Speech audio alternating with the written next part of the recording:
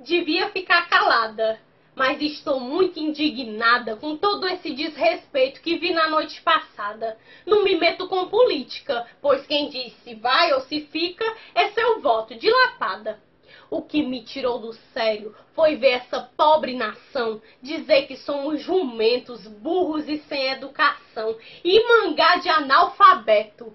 Será mesmo que houve certo? Cadê graça? Encontrei não. Muitos não tiveram a facilidade que tem. Levante as mãos e agradeça pelas chances que detém. Mesa, carteira, merenda, mochila, caneta e prenda para aquele que portar bem. Meu pai sempre me contou que para poder ir para a escola levava seu caderninho guardado numa sacola. Os pés cansados de andar, era longe do seu lar, faltava pedir esmola. Contava que no caminho o chinelo ia na mão, passava por pau e pedra, seguia de pé no chão. Chinelo era luxo usar, o piso era para poupar para as festas da região.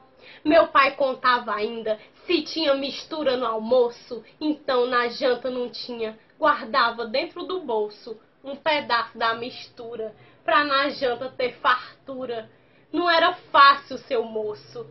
Ser pobre não é vergonha, analfabeto pior. Vergonha tenho eu quando encontro ao meu redor esse grande preconceito. Você não tem o direito de apontar quem é melhor. Mas hoje, graças a Deus, essa peleja acabou.